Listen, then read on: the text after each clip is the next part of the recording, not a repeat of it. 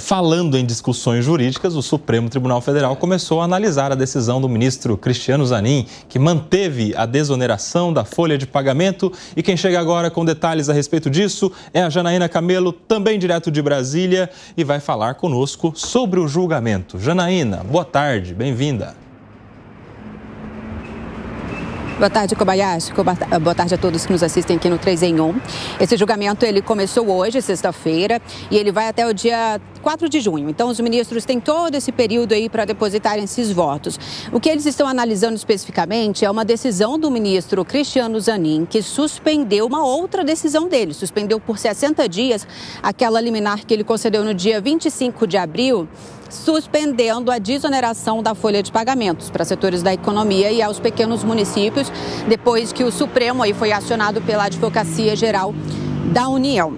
Então, primeiro, só para entender, primeiro o ministro Cristiano Zanin, ele suspendeu a desoneração da folha de pagamentos, né, por meio aí, depois de aceitar essa ação da AGU, e aí, depois de muita discussão por conta disso, o governo conseguiu entrar num acordo com o Congresso Nacional, e aí o governo acionou de novo o STF pedindo aí, voltando atrás, pedindo que a desoneração voltasse a valer. Então, diante disso, o ministro Cristiano Zanin suspendeu essa liminar por 60 dias, que é um período aí que o governo entende, o Congresso, ser suficiente aí para que sejam aprovados os projetos que estão sendo analisados no Congresso, né, da desoneração. Que aí ela continuaria a valer neste ano e a partir do ano que vem começaria aí uma reoneração gradual. Então, nesse julgamento, os ministros eles vão analisar exatamente essa última decisão do ministro Cristiano Zanin, que está suspendendo aí por 60 dias, a contar do dia 25 de abril, essa liminar que havia suspendido a desoneração da folha de pagamentos. Kobayashi. Muito obrigado, Janaína Camelo, direto de Brasília, falando sobre este julgamento que vai até o dia 4 de junho. Ô, Gustavo Seguirá, quero começar com você. Estou perdido. Por que é que o ministro Zanin havia dado aquela liminar anteriormente, depois, inclusive, confirmada pela Corte? Porque havia um entendimento de inconstitucionalidade. E agora, não há mais inconstitucionalidade? É a suspensão da suspensão. Seguirá, explica aí. Bom, é difícil explicar, não? Está muito difícil, porque é uma interpretação relativa constitucionalmente falando. Mas olha que louco, como que a gente explica isso para investidores do exterior, Nelson? Não dá para explicar. Somente para fazer uma rápida história de como aconteceu. Teve uma lei. Essa lei foi aprovada por ampla maioria no Congresso, deputados e senadores. O presidente Lula veta parte da lei, volta para o Congresso derruba o veto. Aí o governo bate a porta do STF e diz, não, STF, me ajuda, por favor, por favor. Aí o STF diz, isso aí é inconstitucional, não serve, vamos derrubar. Aí obriga a que o governo negocie com o Congresso e essa inconstitucionalidade só teoricamente vai ser aproveitada a partir do ano que vem. Ou seja, isso que era inconstitucional passou a ser constitucional, mas será inconstitucional no ano que vem de novo, porque aí obrigou o governo e o Congresso a negociarem. Ou seja, é uma interpretação para negociar, não é uma questão constitucional.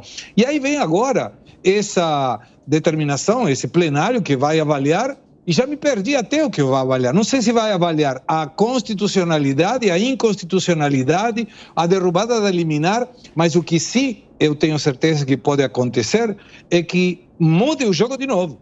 Porque o que vai ser avaliado? Se vai ser a liminar válida? Muito bem, o Gustavo Seguirá. O Gustavo Seguirá está com essa instabilidade de sinal, ele já volta com a gente, fala lá de Florianópolis, em Santa Catarina. E aqui, Alan Gani, eu quero a sua opinião, só para deixar claro que vai ser analisado, o que eles votarão é a suspensão da liminar. Ou seja, se suspender a liminar, vai ter desoneração, por enquanto, é isso. Você sabe que foi engraçado, porque o Seguirá está à distância e ele falou, eu estou perdido. E na hora que vinculou aqui a notícia, eu virei aqui para o Piperno é testemunha, eu falei, não, eu também estou perdido, né? Então, assim, a gente que acompanha o dia a dia da política, a gente já fica perdido com essa história da desoneração da folha. Você imagine quem, né, vê de vez em quando, aí liga lá a Jovem e fala, mas peraí, né, que pé que tá isso daí? Muito bem, então o ponto é o seguinte, a última decisão foi que o ministro Zanin entrou com uma liminar para reonerar. Aí o que aconteceu? Teve um acordão no Congresso Nacional, o Executivo com o Congresso, para fazer a reoneração de maneira escalonada. E aí, o problema é que ia valer a liminar do Zanin, que ia reonerar de uma vez. Aí falou, eles correram para lá, a AGU correu para lá e falou, opa, tira a liminar. E agora eles estão votando exatamente... A tirada da liminar. A tirada da liminar, para valer o acordão que foi feito ali no Congresso, que é a reoneração escalonada, Koba. Olha que loucura. E a gente está discutindo desoneração da folha desde o ano passado, desde meados do ano passado. É uma loucura, praticamente há um ano que a gente está discutindo isso e teve de tudo. Avançou no Congresso, depois vetaram, derrubaram o veto, medida provisória, aí pega só uma parte da medida provisória, aí devolve, aí vai para o Supremo. Olha, só tem um nome para isso, é uma lambança. Agora, é claro que o empresário, numa situação dessa, isso tem efeito, é difícil mensurar isso, mas vai gerando sempre no Brasil um clima de insegurança jurídica, insegurança tributária, à medida que as leis elas são mudadas repentinamente, né? Olha, num espaço muito curto de tempo, veja o que aconteceu, né? Congresso, MP, Supremo, derruba a decisão do próprio Supremo. Aliás, a gente nem sabe como é que essa história vai terminar, né? Porque o Supremo agora vai votar aí a decisão da derrubada da liminar. Você acha que tem dúvidas sobre como vai votar o Supremo nesta ocasião, ô Piperno? Tá 5-0 já, né? Então, né? Falta um. É jogo ganho, né? Bom, o texto é muito frágil do ponto de vista constitucional. No final do ano eu já vi muita gente boa falando sobre isso. O que me espanta, bom, eu acho que todo mundo agiu mal nisso. Em relação ao Congresso, por exemplo, o que me espanta, além do projeto ser ruim, é que o Congresso, tanto Câmara quanto Senado, tem várias assessorias técnicas e os equívocos constitucionais passaram por todo mundo. Então, lá atrás, alguém deveria ter advertido aí, tanto o Pacheco quanto o Lira, falar, olha, vamos fazer um acerto aqui, porque do jeito que está esse texto, ele pode cair, ele está muito frágil. Em relação ao governo, falei isso aqui em dezembro, mais de uma vez. O governo perdeu o jogo, o governo perdeu o timing, fez um monte de coisa errada. Depois o ministro Haddad até mandou um texto melhor, mas pelo caminho errado, porque ele tentou... Medida provisória, né? Exatamente, uma medida provisória em cima de algo que o Congresso havia acabado de aprovar. Imagina como ele mexeu com os brilhos de um outro poder. Não poderia ter feito aquilo. Talvez naquele momento, então, a gente tivesse ganhado muito tempo se já ali o governo fosse procurar exatamente o STF para falar, olha, a gente acha que o texto, do ponto de vista constitucional, é frágil. Agora, nesse momento, a AGU pode tomar o caminho que ela adotou, ou seja, bater lá no Supremo e falar, olha, sabe aquela ação que eu trouxe para cá? Eu estou solicitando a suspensão dela. E isso é um caminho também legal, não tem nenhuma irregularidade nisso. Agora, aí vem a questão de quem está na ponta. Já falei sobre isso também.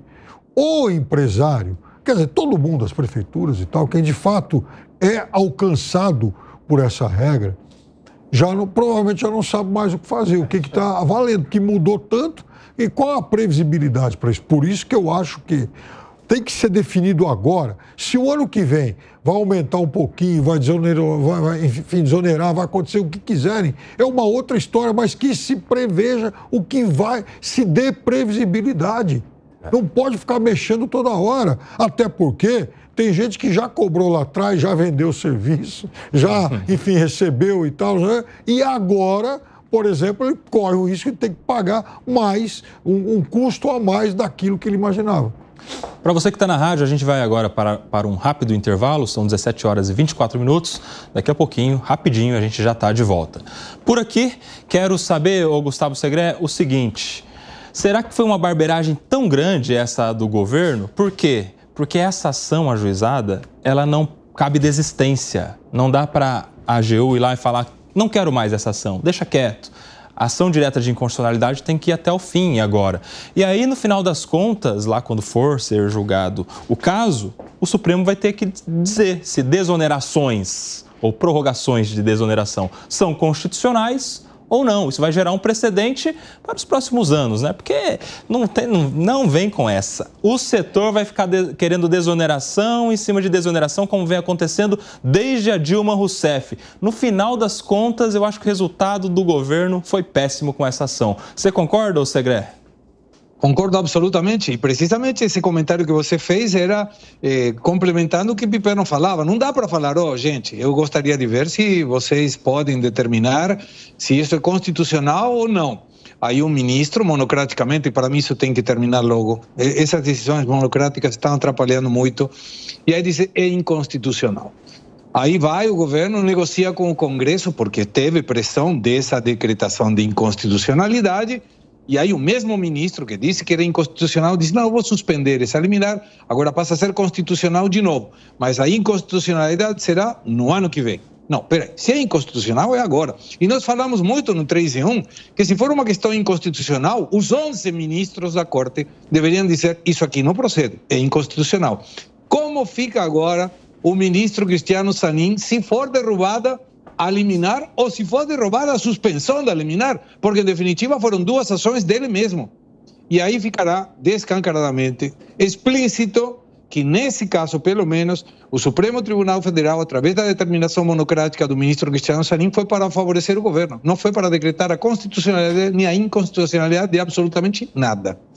E aí, Gani e depois Piperno. Eu só queria pegar um gancho na sua última fala, Koba, que você disse que os outros setores ou esse próprio setor vai continuar pedindo. Os 17 aí. 17 setores. Então você tem um famoso economista chamado Gordon Tullock, que ele fala que o grande problema de você conceder subsídios setoriais, agradar um determinado setor em detrimento de outro setor, que além de você pagar essa conta, a sociedade toda está pagando essa conta, então você gera o que ele chama de valor social negativo. Aquele setor é beneficiado, mas toda a sociedade acaba saindo prejudicada. Além disso, você tem um outro problema que você incentiva que outros setores comecem a bater na porta do governo federal também pedindo um subsídio, também pedindo uma isenção fiscal, etc. E depois, o que é pior, é muito difícil você tirar. Uma vez que você concedeu, é muito difícil. Isso é chamado de rent seeking, pelo famoso economista Gordon Tullock. E tá aí o resultado. Essa lambança toda que está sendo feita, tudo isso é desperdício de recurso. Porque esses julgamentos, tudo isso aí é honorários dos ministros, né? Eles estão perdendo tempo com essa questão. O Congresso está perdendo tempo com essa questão. E a gente está pagando por isso. Algo que poderia ter sido decidido lá atrás, se era constitucional ou não, tinha que ser uma questão técnica e não avançar no Congresso para daí fazer um terceiro tempo no Supremo Tribunal Federal. 5h28 da tarde, para você que estava no intervalo da rádio, estamos de volta por aqui discutindo ainda este vai e volta, põe casaco, tira casaco da desoneração da folha, agora com uma nova votação no Supremo Tribunal Federal para suspender a liminar, suspender a suspensão. É um rolo todo que o Fábio Piperno agora vai concluir para a gente. Não, então, a AGU ela pode solicitar a suspensão, o que ela não tem como fazer, ela cancela, já está 5-0, mas agora não quero mais, isso ela não pode fazer. Aí o STF teria que ir até o fim. A suspensão ele pode conceder. Agora, o que provavelmente vai chegar ao STF, e por isso também, aí a situação dos ministros e da própria Corte é muito tranquila, é um outro texto. A partir do momento que o governo negocia lá com o Congresso um outro texto, eles vão lá, aprovam esse negócio e mandam e falam, bom, agora é o seguinte, agora o que vale é isso aqui. De qualquer forma, foi tempo perdido, foi muita tensão para os vários setores envolvidos, isso afetou a previsibilidade de muitos negócios e isso, de fato, é muito ruim. Mas repito o que eu dizia em dezembro, o texto aprovado é péssimo e o governo, do ponto de vista político, ele agiu mal ao tentar caminhos equivocados para tentar reverter o jogo. A concessão lá atrás do governo Dilma já foi ruim, esse que é o problema, né? Lá atrás a coisa já foi ruim, né? Enfim. Fala, Segre. Não é, o STF não é o orientador de uma tese de mestrado e doutorado, Piperno. Não dá para colocar, esse aqui é um novo texto. Você poderia revisar, por favor, se está bem? Ele vai receber o novo texto. Ele não vai criar um novo texto. Bom, muito bem, meus amigos. O Segre e o Piperno debatendo numa sexta-feira à tarde.